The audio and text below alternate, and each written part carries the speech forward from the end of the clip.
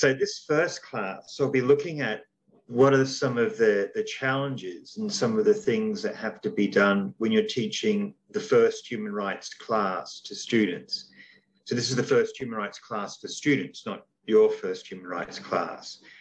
Because teaching that first class can be quite challenging. And so we're going to look at how to set up this class, how to address those first difficult issues, and what are the important topics and concepts and ideas and arguments to engage with in that first class.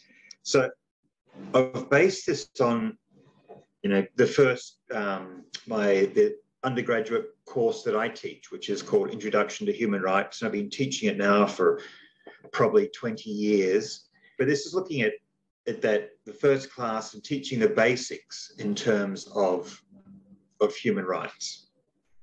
Okay, because when we look at it, teaching human rights, it's a very interesting course to teach, but also it's a bit challenging in many ways. We know that like 20 or 30 years ago, there was very little human rights taught. There's not a lot of human rights knowledge in the general academic community or in, among high schools. So one of the challenges is that students coming to this first class would have never studied human rights. Now that's made more difficult because they probably read about human rights every day on the internet, or they hear it in the news, or people talk about human rights. So we have this huge discussion about human rights in the community, but very little knowledge about human rights among students. And that means there's going to be lots of misinformation about it. So it means that the first class, a lot of that is going to be kind of correcting people's ideas about human rights, giving them, discussing the misinformation there, and just trying to get them to know more about what human rights is and what it isn't. Okay, so that means you've got to deal with that misinformation and the criticism. The other issue is that human rights does have a lot of critics. At least half the stuff they hear about human rights is probably negative, probably critical of human rights. And it's going to be more so in some countries. So it means a lot of that first class, you may have to be defending human rights as well. And this is against the ideas about negative views of human rights from some traditional and religious views, say that may see that human rights is taking away cultural values, or that don't believe in the full equality of gender, or that may have kind of inherent or subtle forms of racism or other forms of discrimination against non-citizens or people of a different color or disability or whatever. And also another major challenge is against political conservatism. We know, particularly Malaysia has had a long history of being critical of human rights. We know Myanmar now, human rights is not a very safe topic to be teaching. But at least we know that in the future you'll be teaching human rights, because human rights is going to stay around longer than a military dictatorship. So we have all these challenges. But against that is, in terms of human rights, just the fundamental issue that everyone should know their rights. This should be core curriculum. It's just wrong that most students graduate university without learning human rights in the classroom. The states themselves have said that they've agreed to teaching human rights. They've made it a part of their commitments as it being a part of the UN, and just to make society function in a civil way, to make society function in a just and peaceful way. That's only going to work when people know their rights and people advocate for their rights and people respect the rights of others.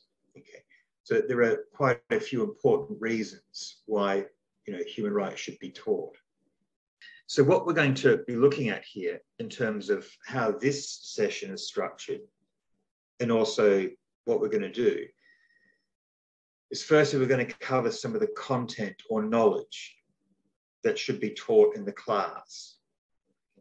And these are things like, just telling students what are human rights and what makes human rights special or different than other forms of rights. Looking at how human rights work. And this is mainly about what makes a right a right. but why we have those rights and why we protect those rights. And also it's important they know some of the main concepts that make rights special. And here this is things like universality, for example. The concept of universality is very unique and very important to human rights. And so that makes it important that students can grasp that and can use that concept. And it's also useful for students to have enough knowledge they can engage in debates. They can debate and discuss and argue different issues with human rights. So when they go out in the world and they hear people criticizing human rights or getting it wrong, they can discuss that and clarify the ideas about what is and isn't human rights and so on. Okay, so these are some of the content that I think is important for the first human rights class. Now, the next important one is the process about how we teach that. Now, we'll be discussing this a bit later when we talk to curriculum, but just standing at the front of the class and lecturing students and pushing out all this information and hoping the students absorb that is not going to work. You know, there has to be a process in which they actually learn. It's not so much, you know, part of this is how you teach, but importantly, you've got to see how do students learn. What's the most effective way to teach this stuff so you know they actually learn? Because it doesn't make any sense if you just lecture 100 students and only 3 or 4 of them understand what's going on. That's wasting everyone's time. You want to make sure that that process of teaching engages them, interests them, makes them listen, but importantly, they walk out of that classroom having learned something. Okay.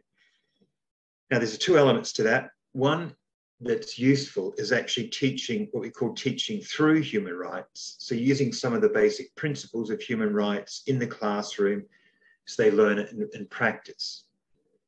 And I'll come back to that soon. You know, making sure that the classroom is a democratic space is an important start.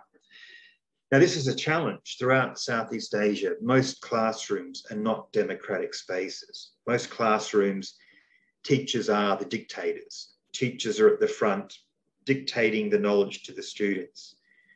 Now, that can be okay and students can learn, but it's not a good setup. It's not a good start if you want them to be learning about human rights. So we have to democratize the classroom, make sure students feel that there's a sense of participation and engagement and discussion and so on.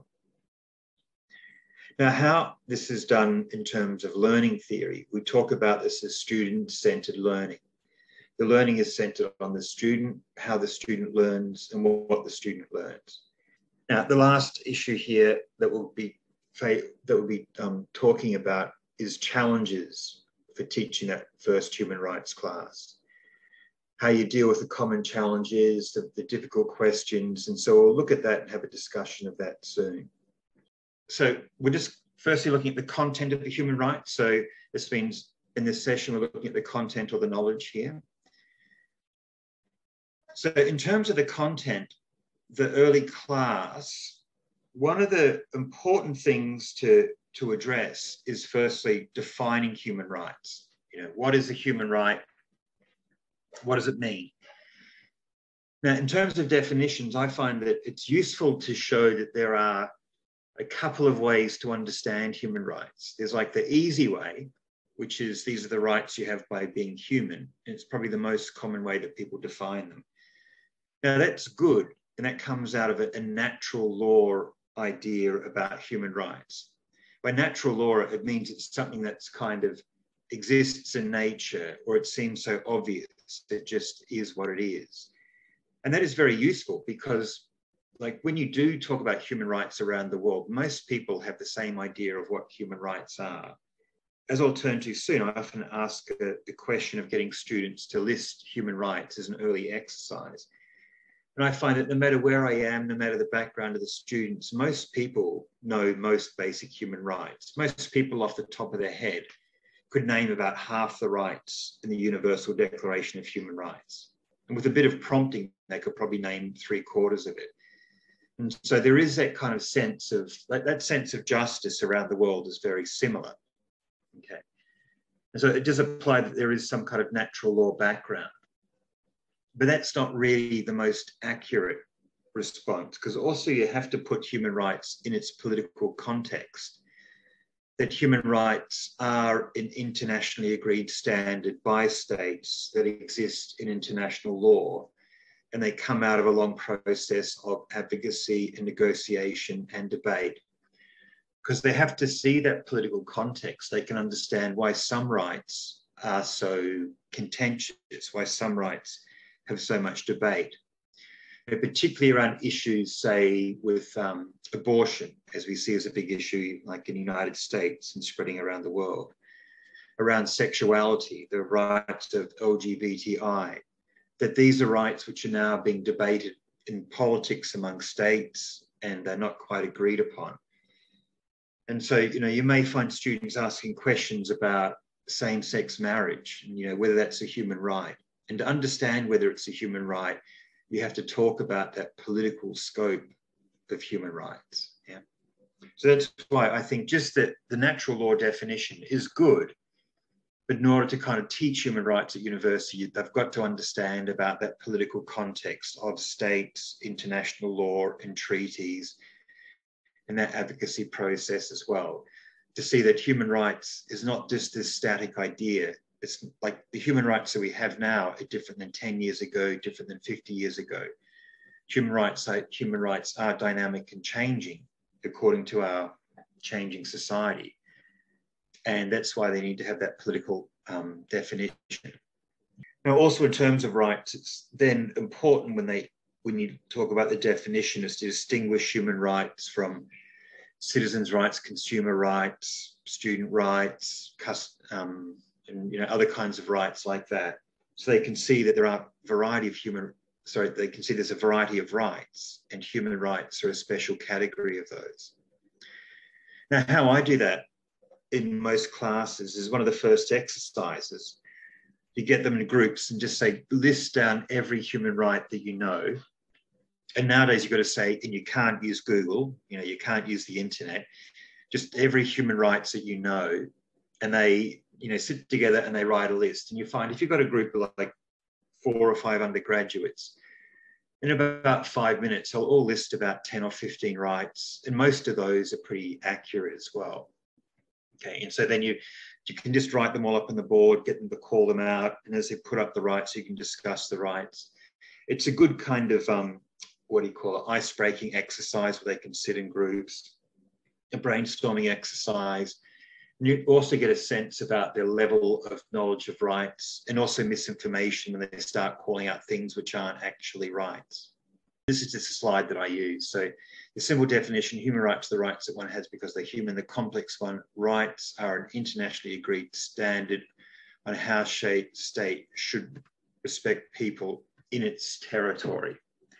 But that second one just shows about, we have the context of states, standards or treaties, and then the territory or territorial application there.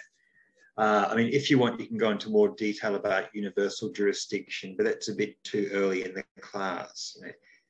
And by talking about people in its territory, you're avoiding talking about citizens there. It's just that people under the power of that government should get these rights no matter what. Now, the really difficult part is explaining rights, because students have to have a basic knowledge of what a right is. And it's difficult because, like, all students know what a right, they know the basic understanding of a right, and they know, basically what it means. How it works when you say to a student, what makes a right, they have real difficulty explaining that. And even I did until I started teaching the course, when I thought more about what actually makes a right. Why do we have rights? And so I'll look at that in the next slide, but that can be quite a challenging, but it is also quite an important concept that they can grasp. Also, in terms of looking at how rights work, it's important to get this distinction about get this idea of how rights are protected. The promotion of rights is quite easy because that's just, teaching people about rights. But the protection of rights is important to teach, and that explains how states have to protect rights, but also parents protecting the rights of their children to, say, education, or in the family, people protecting their rights so there's no domestic violence, or teachers protecting the rights of students and their freedom of expression, and so on and so on, looking at everyone has a duty to kind of respect other people's rights. And by respecting those rights, you're protecting them as well, in a sense. And then explaining rights to the community, national, regional, and international level. And as Aisha gave in that good example, you can see that it can be useful to talk about national level human rights, through things like constitutions. Even in the community, like, it's good early on if students see that human rights work in the classroom, in their home, among their friends, on the bus, going home. All those kinds of things that you see human rights has to work in a community as well. It can be useful to see that there is a mechanism, say, at the ASEAN level. And then international human rights in the UN. Okay, so just three kind of important bits of content there: explaining what a right is, explaining protection, and explaining the levels at which a right works. As an example, I use this formula to explain the components of a right. But this is kind of a well-known formula within law, explaining the components of a right. Because in order to understand a right, we have to see a right only occurs when there's a relationship between a rights holder and a duty bearer. If there's no duty bearer, you don't need that right. Like, there's no right to gravity because no one has to provide gravity for us.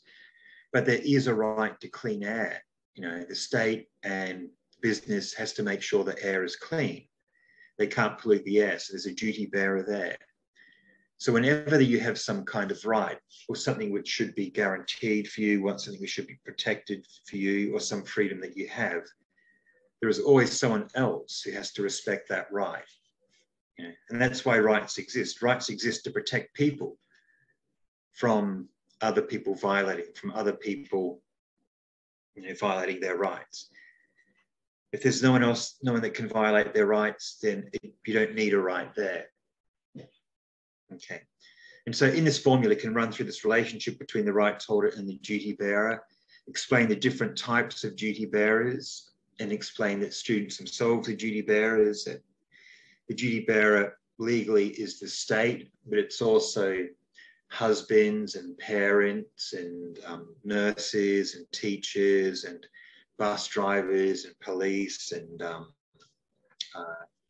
companies and so on and so on. All these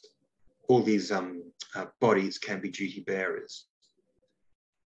Now, when it comes to the reason for a right, this where it gets a little bit philosophical, and it can be a little bit tricky, but this is where you can say for human rights, the reason you have that right is because you're human, or you have that right to ensure that we live in a world of dignity. So it's those kinds of moral reasons there.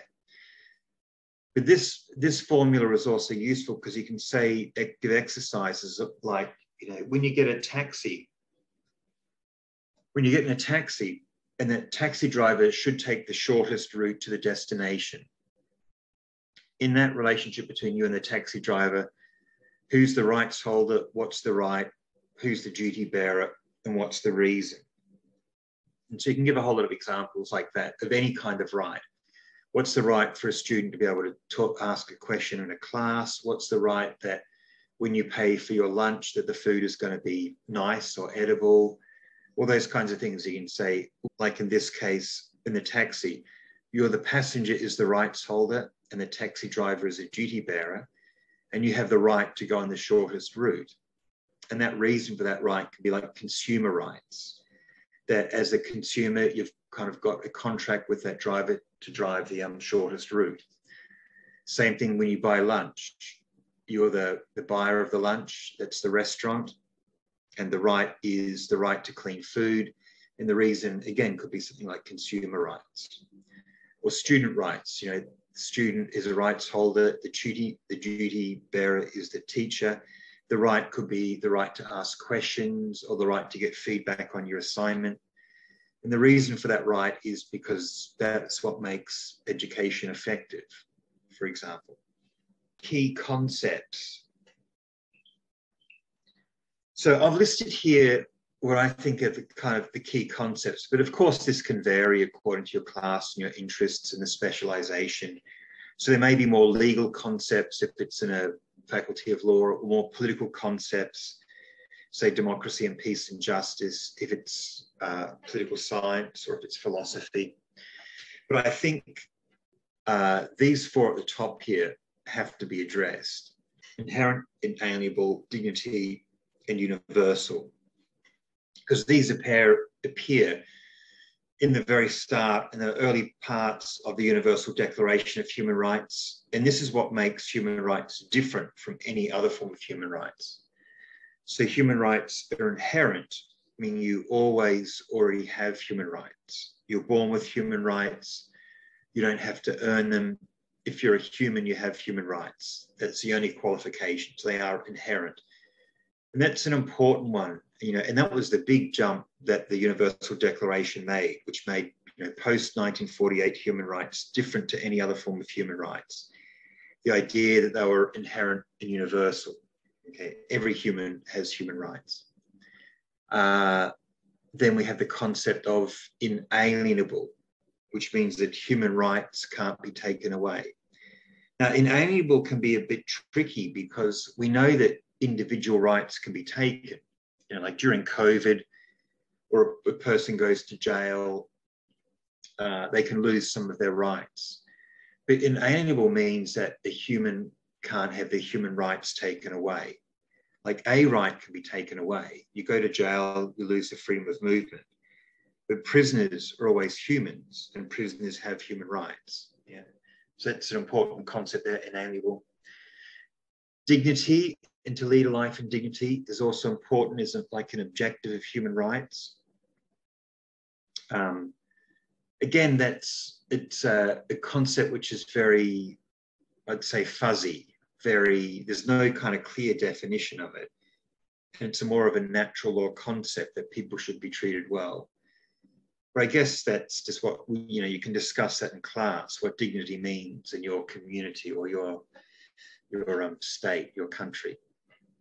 And then universal means that all humans have human rights no matter where they are. And this is the big thing, that the big concept that divides post-1948 human rights with pre-1948 human rights, or pre-Universal Declaration human rights. Like before, with all the constitutions and the rights of man from France and the Bill of Rights in England, all those rights that existed in those constitutions are not universal. They are limited by country and by constitution and by nationality.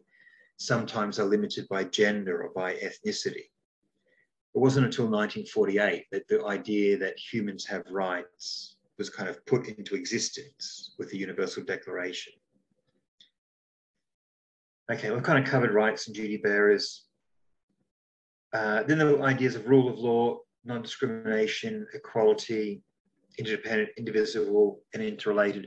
Those are all important, but maybe whether you put them in the first class would depend on the level and what you want to cover.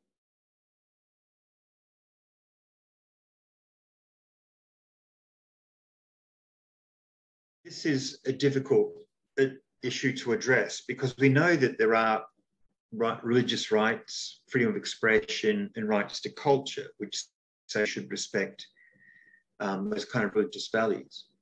But also, we know that you can't use your rights to justify violating other people's rights. So, for example, you can't use your freedom of expression to invade other people's privacy. Like, you shouldn't be talking about other people's secrets, or you shouldn't be talking about private affairs with other people. So you can't use your freedom of expression to justify violating those rights.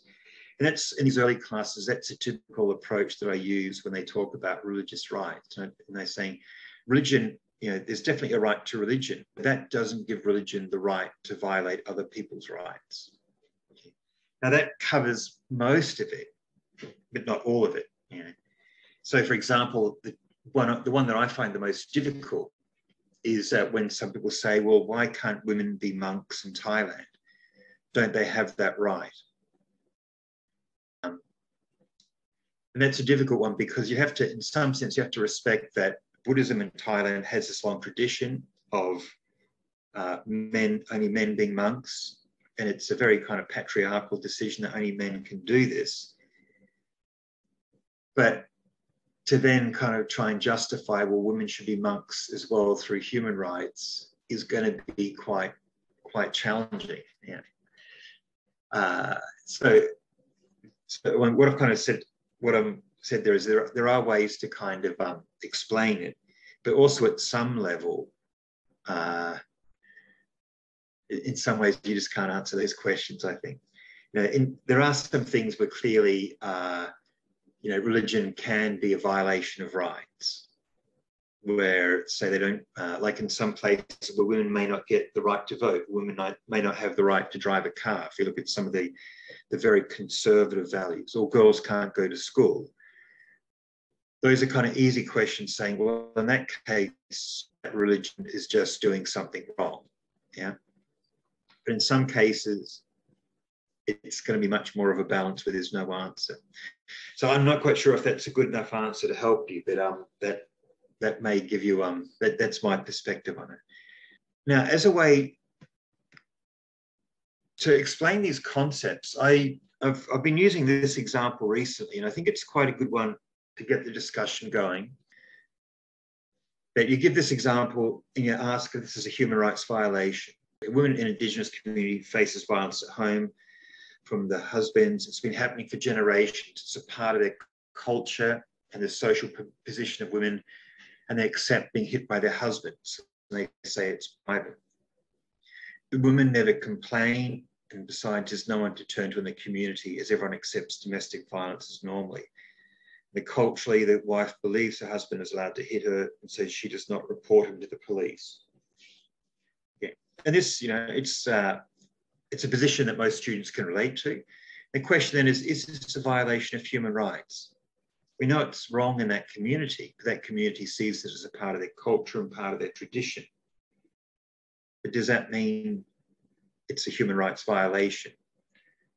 So you can see, much like those more difficult questions about religious values, this is similar, because it's putting traditional culturally traditional values against human rights values. Now, when I asked this, I also asked them to put into practice the concepts of inherent, inalienable, universal, and dignity. Like, in your answer, use these concepts. So the good thing about this is it kind of twists them a bit, so they're going to answer in a more human rights way. Because when they try talking about inherent, it means that they're going to answer that, well, that woman does have inherent human rights. Or inalienable, just because a woman is a part of that culture doesn't mean that her rights can be taken away in terms of not facing domestic violence. Or universal, even if they're part of this tradition, of this Indigenous culture, they still should have human rights. And then dignity. Is she living a life of dignity if she is facing domestic violence? Okay. So you can see in this one that students then have to start engaging with this, this sensitive issue, or this challenging issue of culture versus human rights. What do you think of this case? How would you see that students would answer it?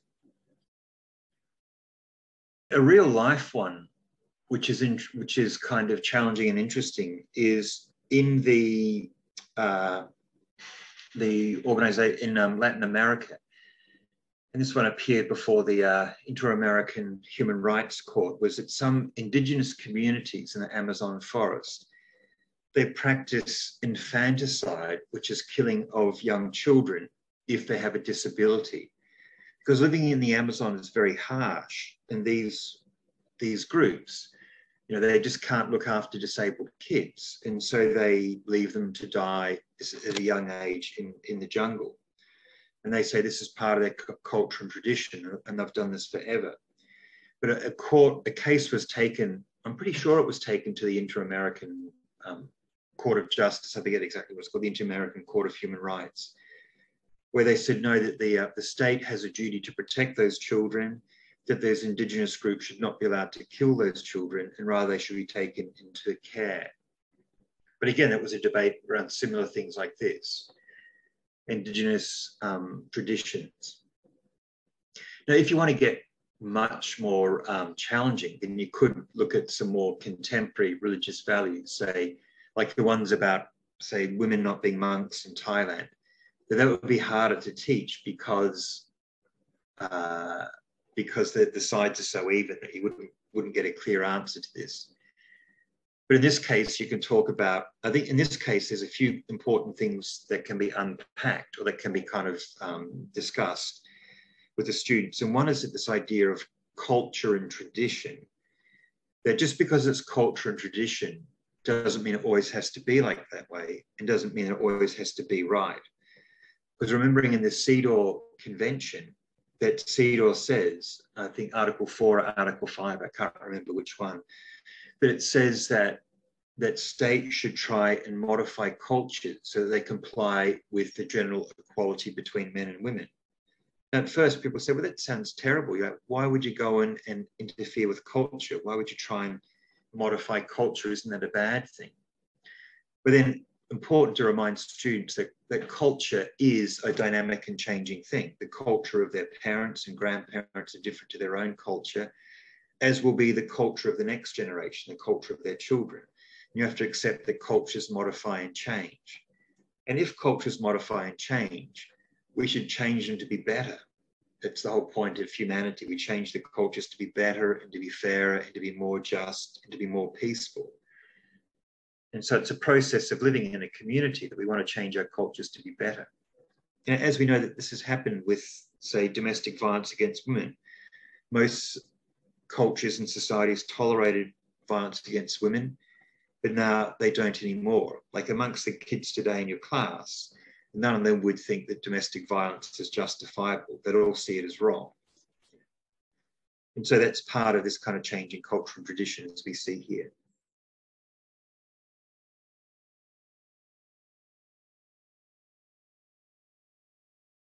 Here's an important point here, that when you talk about, because that woman being brought up in that culture is taught that that culture is the truth, is reality. And that, you know, that education is an important way to show that, no, there are alternatives there, that she doesn't have to be hit. So human rights and human rights education is a very important part of this. Yeah, good point there. Because what I'm talking about here really is that first class, like the first 2 to 4 hours, or however, you know, the first 1 to 2 weeks of the human rights class. And so covering what are rights, the main concepts there, and being able to use those concepts is probably enough for that first class. But next, important, we look at the process of teaching human rights. And this is how that should be done in the classroom. And what I think is useful is going to this model of human rights education, which comes out in the UN Declaration on Human Rights Education, which is about, I don't know, 5 or 10 years old. It's fairly recent. But it says that it gives this model about, through, and for human rights. And I think this is a useful structure to follow. So it says that when you're teaching human rights, you should be, you know, making sure that you cover all 3 of these. There should be education about human rights, which is the knowledge and the content which we just covered before, but also education through human rights, which means the actual process of learning is within human rights itself, that human rights are respected in the classroom, the classroom is a democratic space. And finally, human education for human rights, which means that when that student leaves the classroom, that they're going to be human rights advocates. They're going to ensure that human rights are brought to their community, or when they engage with their family and their friends and their community, that they do it in a, you know, that they're using human rights in that way. So what that kind of looks like is in terms of the classes. So about human rights is, of course, the content which we just covered. Through human rights, the classes are rights-based and use the main concepts of human rights. And that's where I'm going to ask you a question. this is at the bottom here, what rights are relevant in the university classroom? That the objective is that students promote and protect rights in their work and community, family and social group. And this is just simple things like make sure that students aren't racist, there aren't sexist, that students say, male students protect women, or they're more knowledgeable about non-citizens and their rights, or all those kinds of things which students can practice in their everyday life to make their life, to make their life about the respect of human rights. But coming back to this question, what are the relevant rights in a human rights classroom? Great, a very important one, that students know that there's a freedom of expression. They should be able to express themselves, and that people aren't going to tell them to keep quiet, and that all students can speak. Freedom of choice, it depends on the choice of what. So this is a right that you find in the US Constitution, but not so much in a human right. Yeah. So we have rights to, say, choose our religion, choose where we live, choose our work. There are those, and choose what we study. So those choices. And so we can talk about that in the class in terms of students' rights to choose what subjects they study. So there are some elements there. And that's another important one, like all students in the classroom should be treated equally, regardless of their gender, sex, nationality, the color of their hair, their political opinion, what type of music they like, or what type of clothes they wear, or whatever. And that you can, talk to students about, that as students, you should be all treated equally by the teacher. But it's also important then to say, but students and teachers are not equal. Yeah, that as a teacher, as a lecturer, you have kind of different rights and different duties. So there's not equality between students and lecturers, but there is an element of non-discrimination there. That because you're the teacher, you can't use that to discriminate and to mistreat people. There is the right to privacy, say with the students' grades and things like that, and the students have private conversations. Of course, there's the right to education itself. There is the freedom of movement, that students have the right, when you're in the classroom, you can discuss the freedom of movement. Do they have the right to leave the class at any time, or should they stay in the classroom? I mean, even freedom of religion, if people want to wear certain clothes or have their own religious beliefs. Right to culture as well. So all those are elements that you can talk about with students, saying in this classroom you should be respecting human rights, and that means freedom of expression, non-discrimination, and so on. Next is that we all tend to work from Bloom's taxonomy. That's like the ASEAN standard in terms of how we structure these classes. And just in the early classes, this is some example how we can use that taxonomy in terms of what we're trying to achieve. So we want them to remember the definition of human rights, and even remember some human rights themselves. This is the very lowest level. They should walk out of the class remembering what human rights means. And they should be able to understand why we have human rights and understand what basic human rights means in terms of inalienable and inherent. But more than understand, they should be able to explain, and this comes up to the next level, of explaining those concepts like inherent and universal. And that's why those examples of, say, Indigenous groups and child marriages, apply this concept to this case study. And then you can see, can they explain the concept of inherent and universal? Or can they explain the basic history and development of human rights, up to the Universal Declaration and beyond that? Okay, the next level up is the applying and analysing. And this can be done through case studies, where you can give them like a tricky case study and say, well, is this a rights violation or not? And you can see them looking at the case study and kind of going through and choosing which rights are relevant, and then trying to determine, is that a rights violation or not? And then evaluation, where they have to engage in debates. And this can be around religion and rights, or as we'll come to soon, are human rights Western, are human rights important? what makes a right a right. For example, in Myanmar, the case that I sometimes use is that in the university dormitories, the curfew for women is 7 p.m. So female students have to be back in the dormitory at 7 p.m. But males can go back to the dormitory at 10 p.m. And is that a human rights violation? So if they can explain that, you know that they're at that level to apply and analyze, maybe even evaluate human rights. Because they have to talk about, well, there's definitely a distinction there between men and women and the dormitories. But does that mean that there's a violation of rights? Because women go back at 7 o'clock, are their rights being violated? So they can talk about, say, freedom of movement. They can talk about if women go back at 7 o'clock, are they missing out things which the boy students get?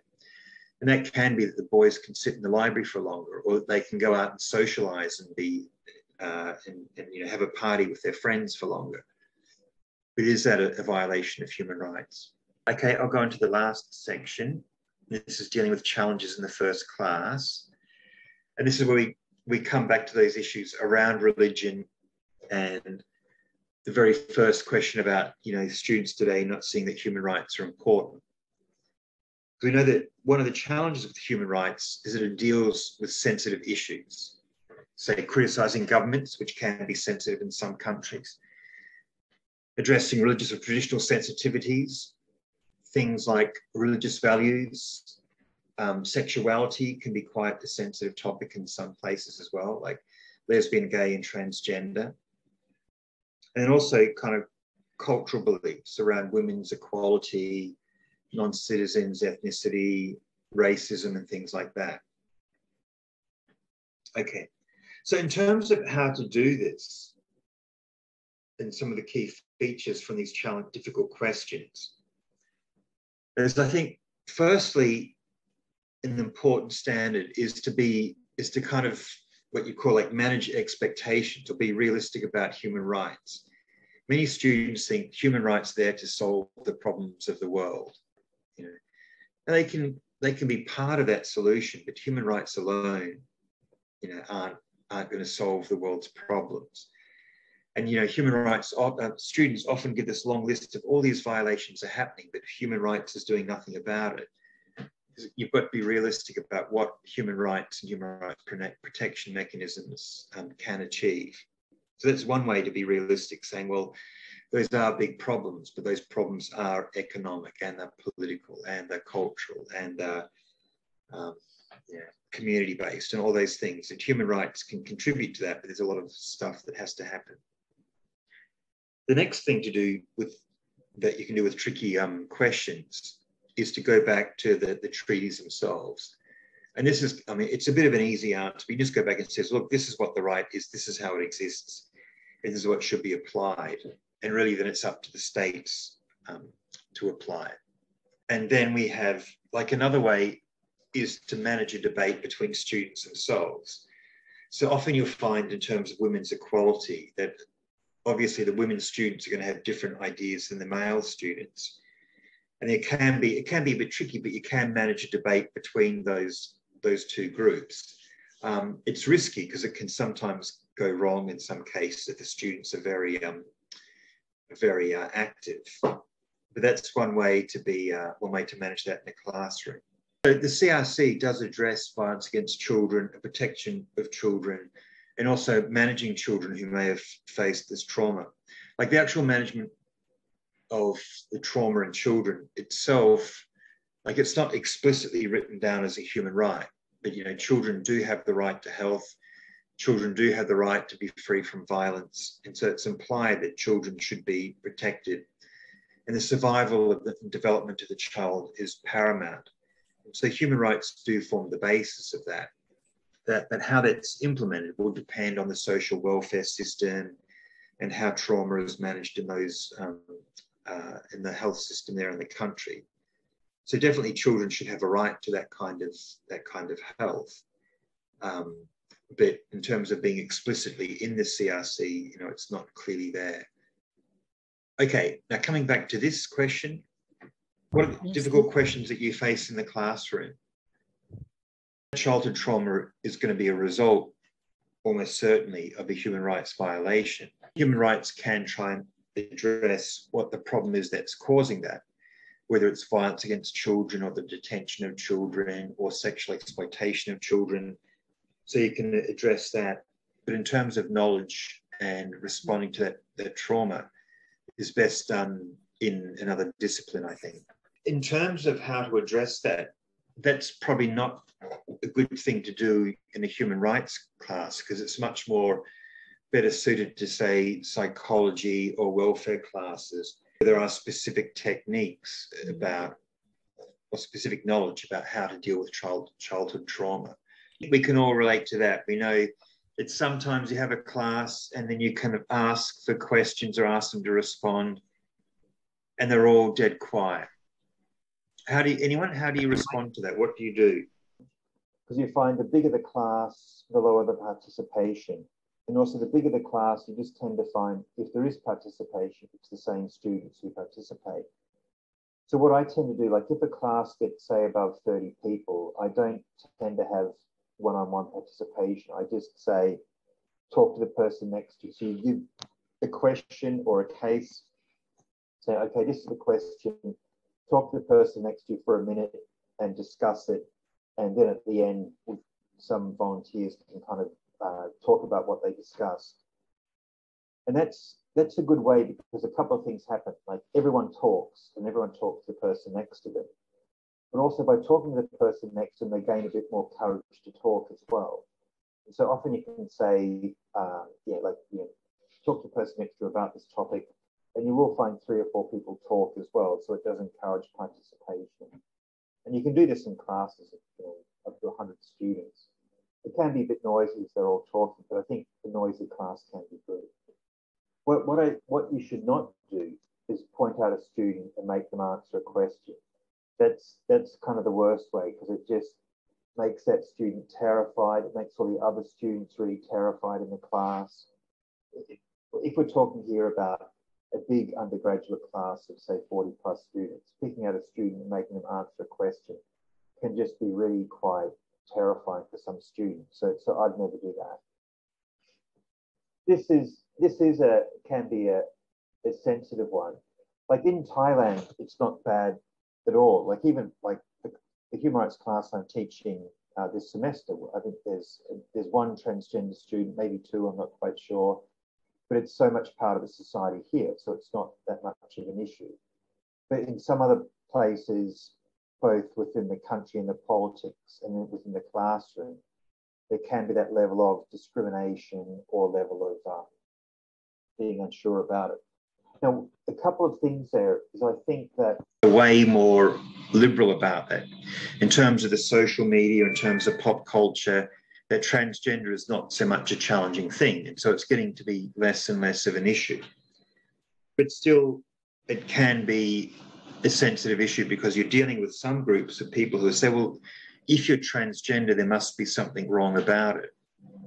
When we know that transgender has occurred all throughout history in most societies, and it's, we know it comes from a gender dysphoria. So it's a status that transgender people have, but in no way does it mean that they're not human, and in no way does it mean that they're not, they're not the same as everyone else.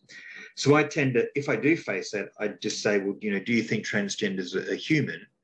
And if they are human, they should get human rights like everyone else.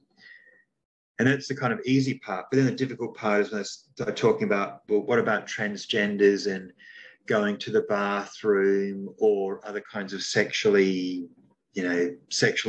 immorality of being transgender. Those ones are a bit more difficult to answer. But there's a few things there, like on the one level, it's important to show that transgenders are no more sexually immoral than the average heterosexual person. There's no difference there. Many transgenders see themselves as heterosexual. They see themselves as having like the same sexuality as everyone else. And so, they, in that sense, they are common like everyone else.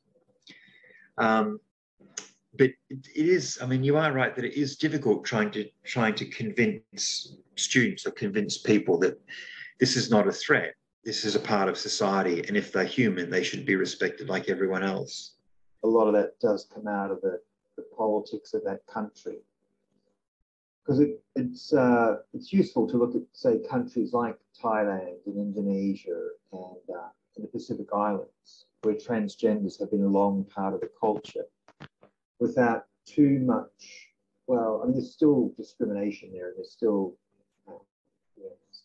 maybe not treated fairly and equally with everyone, but still they are kind of recognised in society and among many communities that seem to be fine.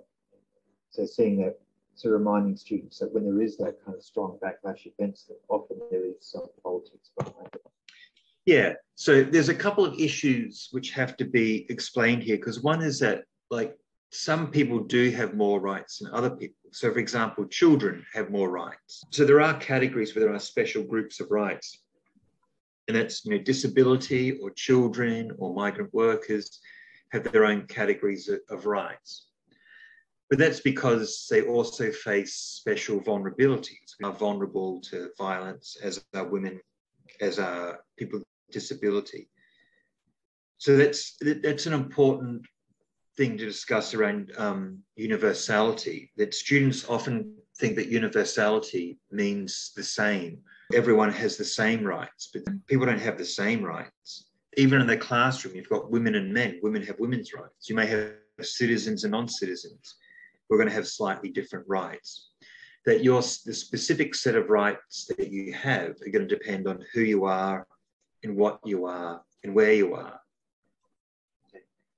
That's important there. So there are going to have groups that have those rights. Now, but the next challenge there is when you may have some groups who think because we're this special group, we should have these special rights or privileges. And that was like the case before about this Indigenous group, which may say, because we're Indigenous, we have the right to perform domestic violence. And that's a challenge, because you've got to say that, but no, your right doesn't give you the right to violate other people's rights. Or when you look at like legal equality versus substantive equality. So legal equality, where there's a law which just says that people are equal, versus trying to put in place things like positive discrimination, where you're trying to give substantive equality to make sure there's equality of access and equality of outcome as well. Because the easy one there is to say that there's no law, like all the laws say that men and women can equally be politicians. But why are most politicians men? What keeps them out? And that's the difference between substantive equality, like there aren't the same number of female politicians, versus just equality in law, but there's no law keeping women out. Revenge. So, but is revenge a human right? I mean, you don't have a right to revenge, but also revenge is an emotion. It's not in law. Now, there is a right to justice. Yeah, so there's a right that if someone does something to you, you should be able to seek justice. But that justice and the sanctions that person faces should be decided by an equal and a fair court system. Yeah. And so revenge is just not a human right, but justice is. We should all face justice. And part of that justice, say if we look in Myanmar, transitional justice period in the future, that you'd expect there to be sanctions and punishments for all the crimes and violations that have occurred in the coup in Myanmar. The common misperceptions and questions about human rights that I find occur in classes are, one, that human rights are Western and that they're a foreign kind of imposition. But this one is not too difficult to challenge, because if you go back and look through the history of human rights, you see, like from the UDHR, the drafting was quite global, people from all around the world. In terms of when human rights first appeared in the 1960s, it was very much an Asian and an African thing. At the Bandung Conference here in Southeast Asia and Indonesia, where Asian African countries got together and had formed the non-aligned movement, the very first paragraph of their outcome document was that as Asian and African countries, we recognize and respect human rights, because human rights was important for them, and that was in the 1950s. And the very first treaty, the ISO treaty, was there because Asian and African countries wanted to get rid of racism, because that was seen as a European thing. Okay, so this idea that human rights is Western can be quite easily refuted, that it is more global. The next one, and this comes back a bit first to the question that was in the very start about so many human rights, or maybe not quite like this, but there are so many human rights violations. What's the point of having human rights? Or conversely, my rights are fine, so why are we worrying about them? So both of these are very, either seeing human rights as a failure or human rights as unnecessary. So in terms of there's so many human rights violations, what's the point of having human rights? You can just answer that in the same way you say, well, there's so much crime. Why do we have criminal laws?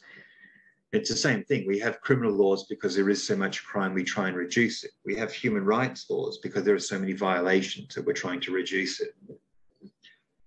Then the idea that human rights are used by criminals and terrorists to escape justice. And again, this is one of the difficulties with human rights, because you are arguing that no matter how bad a person is, no matter if these are child murderers and they're terrible people, they're still humans and they still demand a fair trial, innocent until proven guilty, and those things. But it's important to have that, because if we start taking it away from these terrible criminals, what happens next? Who next loses their rights? And so human rights have to be kind of absolute. If you're human, you have them, no matter how bad you are.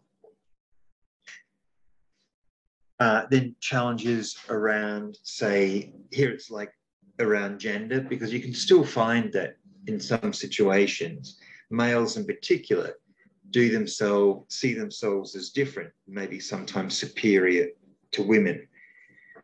And it's always a challenge to see that women are going to be different, but that does not mean they should be treated unequally. And the last one, being locked in a prison, that does not take away your human rights. I've mentioned that before.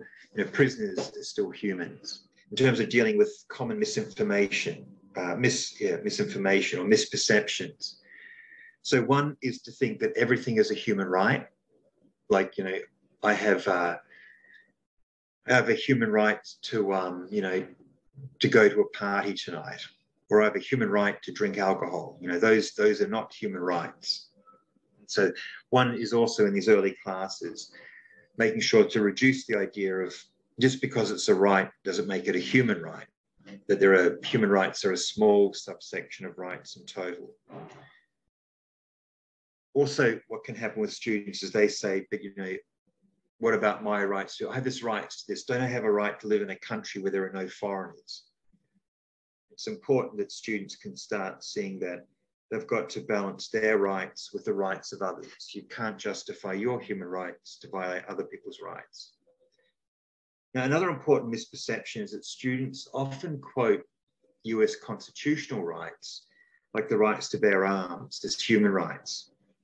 That's because, through pop culture, that many students know some of these basic rights in the United States as a part of the Constitution.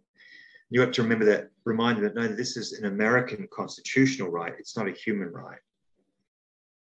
And that can happen around things like Miranda rights, or, you have the right to remain silent.